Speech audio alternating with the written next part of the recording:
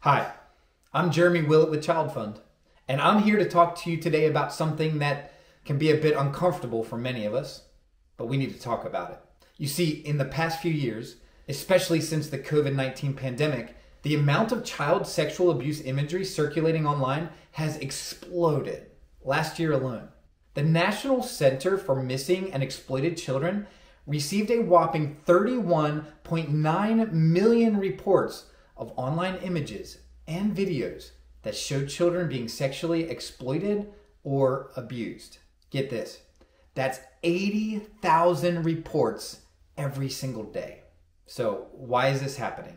Well, one major reason is that not enough is being done to keep children safe on technology platforms.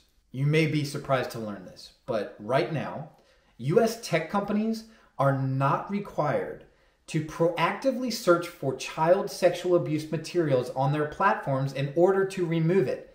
There's also no punishment for platforms that don't remove it quickly.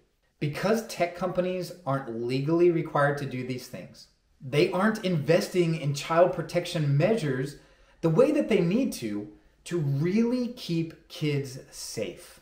And that means that too often, images and videos of children being abused, they're staying online for hours and days and weeks, even years. Every single time that image or video is downloaded or shared, that child is being re-traumatized. Trust me, I know we don't want to think that this is happening to so many kids, but it is. And behind every single image or video, there's a child who is being exploited and abused. And if we look away and don't do anything about it, well, it's going to keep happening. Protecting children starts with all of us. So what can you do to help stop these monstrous crimes? You can go to childfund.org/takeitdown right now. Watch the video, share it, then take action by sending a tweet through that same website. Your tweet will go to a key decision maker in Congress and help us get their attention on these specific issues.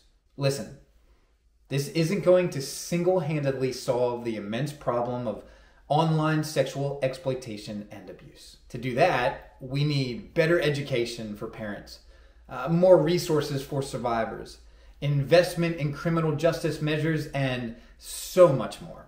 What this is a good place to start by getting leaders to pay attention to what is happening and require that big tech do their part to protect children. The louder we are, the more of a difference we'll make. We're here to tell people, technology created this monster.